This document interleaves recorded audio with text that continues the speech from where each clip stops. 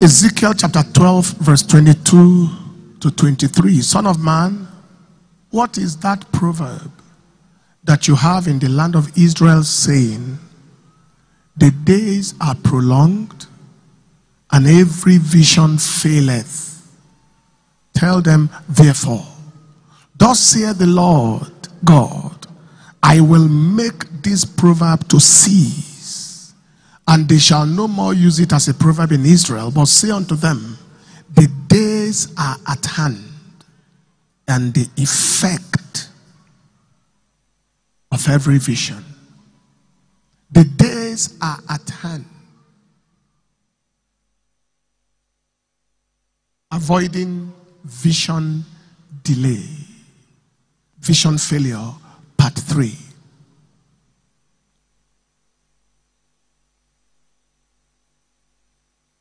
Every plan of God for your life, every purpose of God for your life that has been experiencing delay or failure, today is the expiry date of that failure. I decree and declare and announce and pronounce and prophesy in this season, what God has spoken concerning your life shall come to pass. I said what God has spoken concerning your life shall come to pass. In the name of Jesus.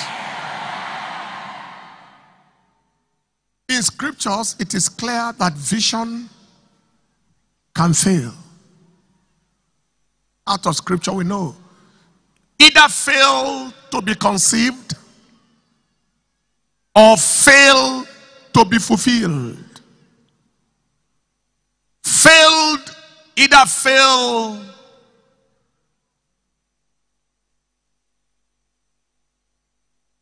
to be received or also fail to be achieved. Fail to be received or fail to be realized. What are these?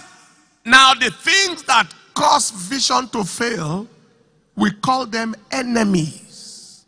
What are these enemies? Number one is the wrong company.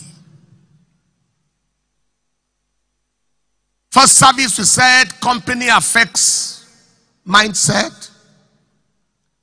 Company affects choices, and company affects lifestyle. There are things you cannot see because of who is around you. If you are surrounded with people who are not seeing far, they will impact you with short-sightedness.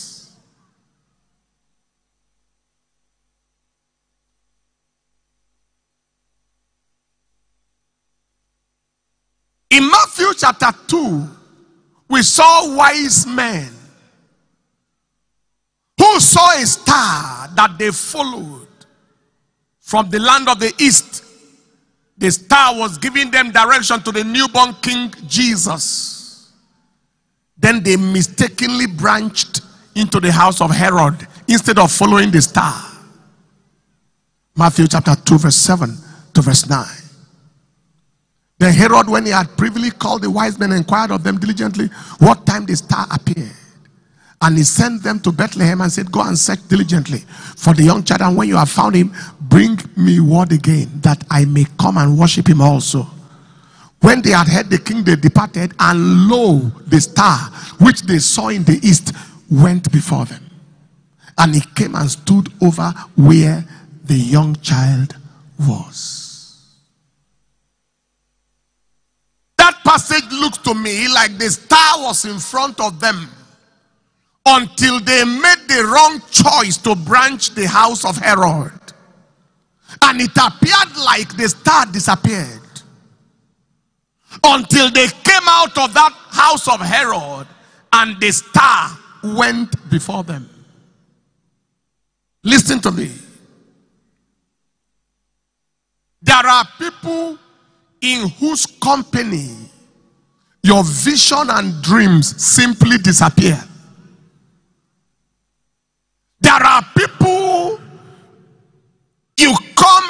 into association with, delete your vision, they delete your dream. Suddenly you can't see what you used to see anymore. Suddenly your gifts disappear. Revelation gifts disappear. Suddenly your aspiration disappears. Suddenly what your passion, your fire dies. What you are longing for disappears. Who are those kind of people? They are the people who represent the opposite of everything you represent. When you come into the company of people who are the exact opposite of your life's passion, the exact opposite of your life's vision, the exact opposite of your life's aspiration, when you come into the company of people who are going in direction exactly opposite your direction, they simply neutralize your life. Why? We know in elementary arithmetic that +1 - 1 equals 0. You have a positive direction, you come into contact with somebody in the negative, it just neutralizes you out. That is why there are people today, the visions, the dreams that they grew up with, they can't find it anymore. There are those who are in the younger Christian days, they had more passion for God, more fire for God. But they came into the friendship and relationship with Christians that are complacent and settled. People that desire nothing. They claim they have been in church for 20 years. Don't, calm down. This is how we used to do it 20 years ago. Calm down, calm down. This fire you are having will soon dry. I used to be like you when I was younger in the faith. I used to be like you. Those are the kind of people to run away from, because they will ruin your life and ruin your destiny the way they ruin their own lives.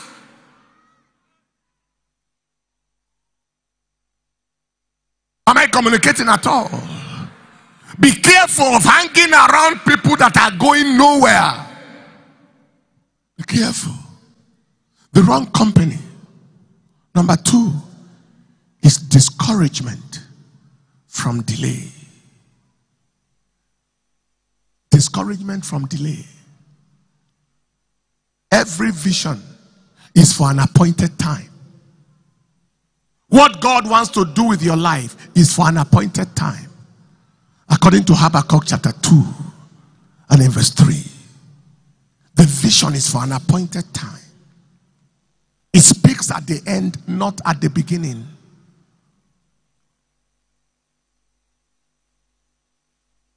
What are you to do? Galatians chapter 6 verse 9. Don't be tired.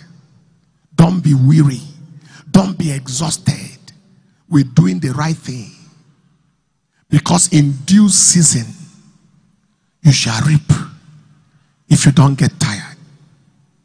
It is only when you refuse to get discouraged that you achieve destiny. Say that again. It is only when you refuse to get discouraged that you achieve your God-given purpose. It is only when you refuse to get discouraged. It is only when you decide to hold on. It is only when you decide to keep on keeping on. When you faint in action, you will fail with the vision. When you faint in action, you fail with the vision. When you faint in action, you fail with the vision. When you faint, when you get tired of doing what you are meant to be doing, you can't reach where you are meant to go. I speak into everyone's life here. Every spell of discouragement is hereby arrested in the name of Jesus. It is arrested. Jesus was born to be the deliverer and savior of the world. Yet for 30 years, he couldn't heal a fly. But he waited. He waited until the power of God came upon him. and the vision came to pass. The wrong company, enemy number 1. Discouragement from delay, enemy number 2. Unrighteousness and ungodliness is enemy number 3.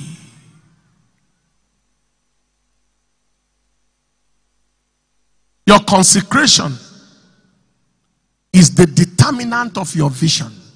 The strength of your consecration will determine the strength of your vision. If you lose consecration, you will lose vision. If you lose consecration, you will lose passion. If you become slack in integrity, you will become sluggish in intensity of everything. If you look at the life of Joseph, Joseph was a symbol of consecration. In Genesis 39 verse 9, he said, how can I do this wicked thing against God concerning the matter of Potiphar's wife? In Genesis 42 and in verse 18, he said, I fear God.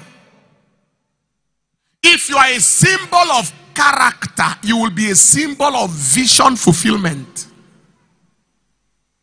People of character are people whose visions have no option but to come to pass. Everything that fights your character fights your vision. I mentioned it in the first service. Samson's vision could not come to pass because of compromise.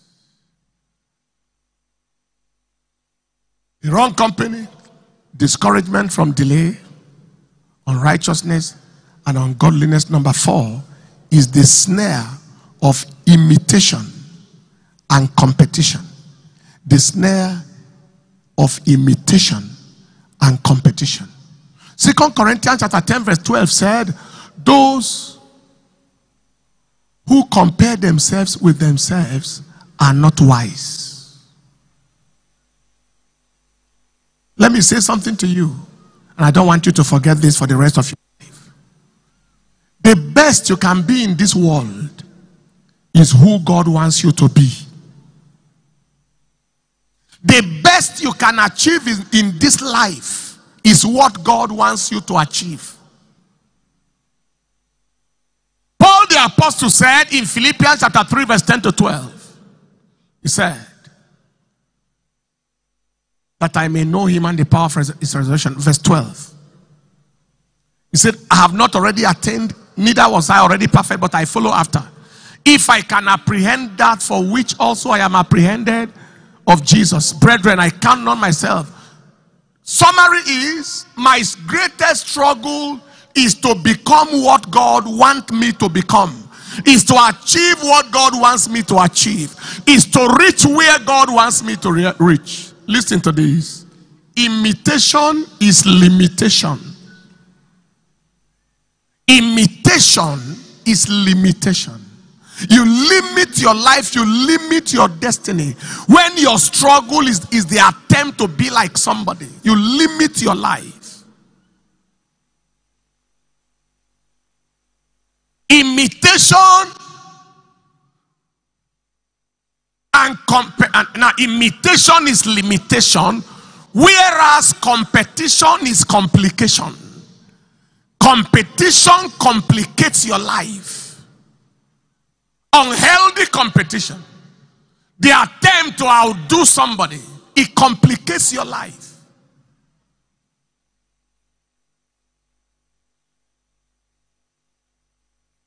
Hallelujah.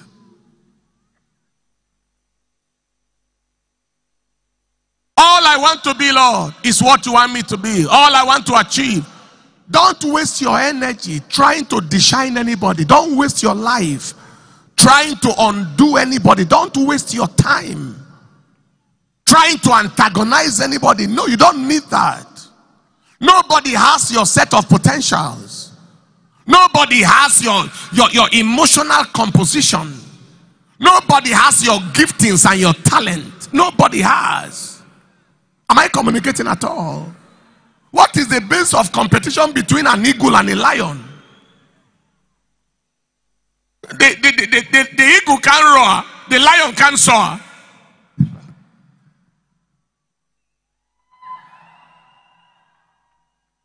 There's no basis of competition. If you are an eagle, go into the sky and do your thing there, maneuver there. If you are a lion, go into the forest and roar there.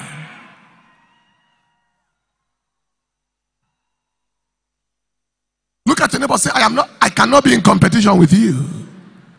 Because I don't carry what you carry. And you don't carry what I carry.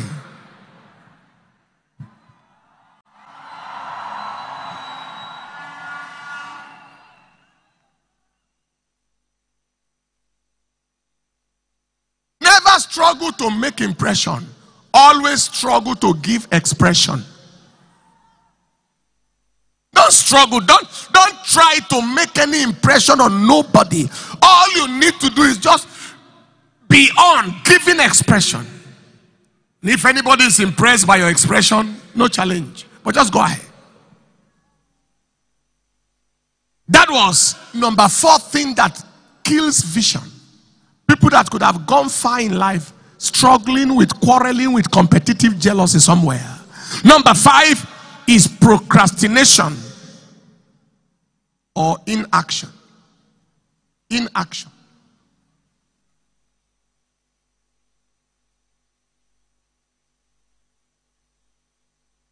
Procrastination. The Bible said the vision is for an appointed time, that he may run that readeth it. That he may run that readeth it. To fulfill your purpose in life, you must be a runner. A runner, not a crawler. There is no destination without action. You must be a runner. One of my favorite men in scripture is Paul the Apostle. Paul the Apostle was a late comer. Paul was not there when Jesus called 12 disciples. Paul wasn't among. Paul wasn't there at the crucifixion. He wasn't there. But Paul came later. And Paul began to interpret the cross to those who were there and didn't understand what they were seeing. Paul was interpreting the burial, the resurrection, the ascension. He was interpreting it. I call Paul the Apostle the late comer who became the frontliner.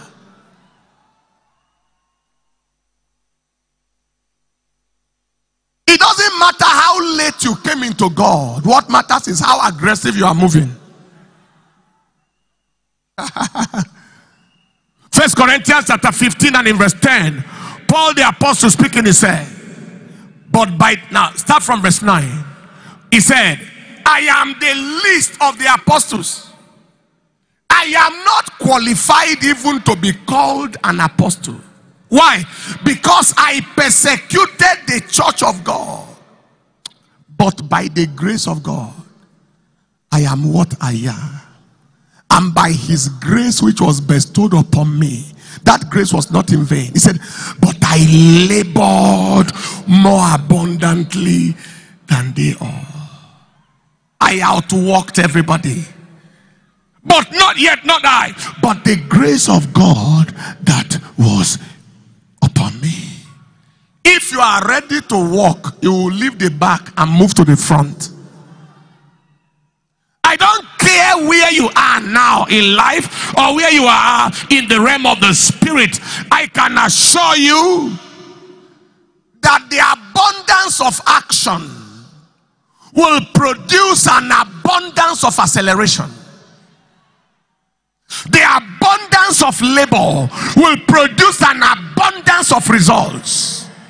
The abundance of action will produce an abundance of acceleration. The abundance of labor will produce the abundance of result. And I see somebody here, the grace to walk, the grace for labor is coming upon you now, and you are moving faster than those who started before you. You believe that? Shout the loudest amen. See after me, it's not how long I came, but how hard I walk that determines how fast I move. Did you hear that? Not how long you came, But how hard you walk determines how fast you move. What walk? Spiritual walk. What walk? Disciplined walk. Exercise in the realm of the spirit.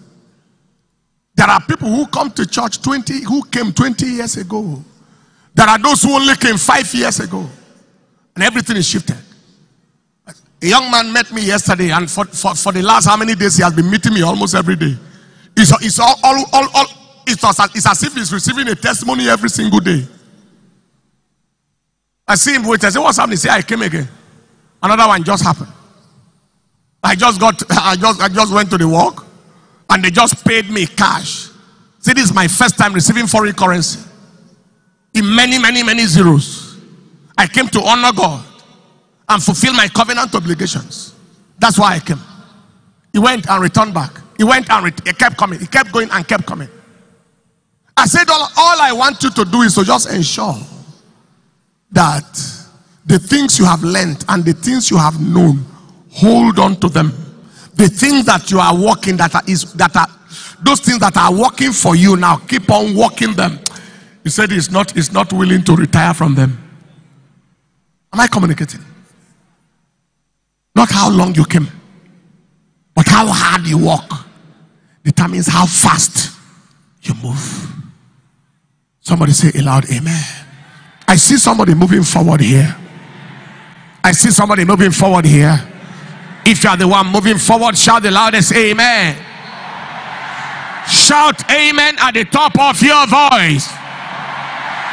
A louder believers, amen. Enemy number 6 is the wrong timing.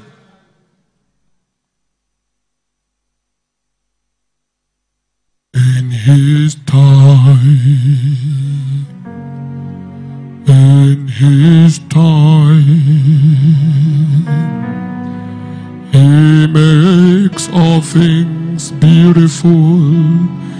In his time, he makes all things beautiful. Ecclesiastes chapter 3 verse 1. It says to everything there is a season and a time to every purpose under heaven. And in verse 11 he said, he hath made everything beautiful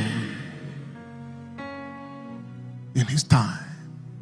He has made everything beautiful in his time. Please don't forget, even though we say we should act in vision, yet there is a time for everything under heaven. During the wedding in Cana of Galilee, the mother of Jesus came that they needed wine. John chapter 2 verse 3 and 4. And when they wanted wine, the mother of Jesus said unto him, they have no wine. Jesus said to her, woman, what have I to do with you? My hour has not yet come. According to that, the meaning of that is, even before he could perform miracles, it was agreed between him and the Father in heaven that there was an hour for the miracles. And from his last discussion with his father, it wasn't time yet. But when Mary persisted, I perceived that the father said to him, go ahead. This obedience and this persistence from Mary has fast forwarded the time. Am I communicating at all? One day his brethren came to him. John chapter 7 verse 2 and to 6. There was the Feast of Tabernacles. And then his brethren said to him, depart hence, go to Judea, that the disciples also may see the works that you do. For there is no man that doeth anything in secret, and himself seeks to be known openly. If you do these things, show yourself to the world. For neither did his brethren believe in him. Then Jesus said unto them, my time is not yet come, but your time is always ready. The meaning of that is, as for me, I have a time that I do things. You do everything anytime you want. Your time is always available. For me, I have the difference between my result and your result. is that you don't know what the difference between timings. But for me, I don't just move anyhow. I said when time, the right time, marries the right purpose, beauty is born. Don't just ask God to give you his plan for your life. Ask him to give you the timing. Lord, is it time? Doing the wrong things, doing the right thing at the wrong time is never beautiful. Never beautiful. Never beautiful. Young baby giving birth to a child, very ugly. Somebody, man is 75 years old, going to marry for the first time. There's an ugliness to it. But nobody will be delayed like that in the name of Jesus. Hallelujah. The wrong timing, and finally, the wrong approach. The wrong approach. The wrong approach. Ecclesiastes chapter 10 verse 15 shows us that the labor of the foolish tires out everybody because he doesn't know how to go to the city. Ecclesiastes chapter 8 verse 6 also shows us, to every purpose there is time and judgment. The NIV said, to every purpose there is a proper time and a proper procedure. Proper procedure. Proper procedure. Proper procedure. Proper procedure. Proper procedure. I like to say this and I end. Every vision has its procedure. God says, conquer for me billions for the evangelization of the earth. The question is, what business am I to go into? Step into church planting work and let me win millions to the kingdom. Question is, what is the procedure? Now let me say this and don't forget it. The vision may be similar, but the procedure may be quite different. Totally different. God may give a vision that is similar to a vision you know, and the procedure is totally different. For example, Jesus Christ healed blinded eyes in different ways.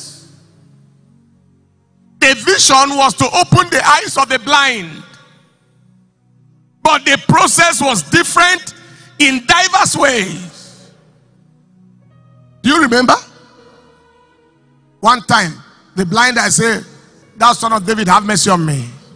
He touched their eyes and he said, "See." Another one, he just spoke, "Your faith has made you whole. Be healed." The eyes was open.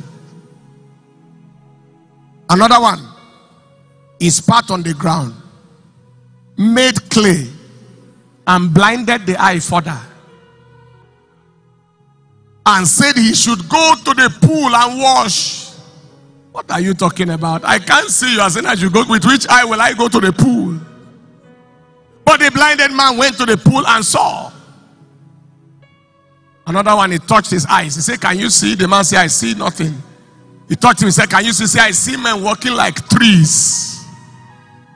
He said, "Then that is not good. That is half vision. If they are trees, you might as well cut them with cutlass." Then he gave him a second touch and he saw clearly. The vision was one. Let the blind see. The procedure was different. That is why he had 100% result. Because if the first time you use mud, you know, if it was some of us, if you use mud and somebody's eyes see, the next day you say, "Oh, every blind person line up." I have a mud spitting service. Mud and spittle service. And you use the mud on all of their eyes, And 99 of them, none saw.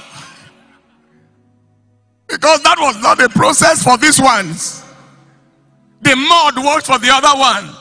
But God, who knew the mystery of their blindness, also knows the mystery that can tackle it. Stand up on your feet. That's another reason why imitation is a challenge. Am I communicating? Now, that's why trying to do it like that other person can be a challenge. Because God may have given a revelation, and the revelation will be based on the mystery behind the situation. And your case may be different. One woman had an ulcer, mouth ulcer, that failed to be healed. It was in an area 1 church. And she said, one night she dreamt a dream. And she saw herself chewing sugar cane. Now that's a challenge. That is eating in the dream. But she woke up and went and bought sugar cane. And the ulcer in the mouth dried up. Because the God who sees everything knew what caused the ulcer. And he knew the mystery that would tackle that mystery. Maybe they used sugar cane to do so. Nobody knows. The question is, if you have a problem in your mouth, you should buy sugar cane? No. You buy sugar cane, it may worsen the problem. Hallelujah. You will not miss God. You will not miss God. It's a new day for somebody. It's a new season for somebody. Lift up your hands and give him the praise and give him the honor. Give him the adoration.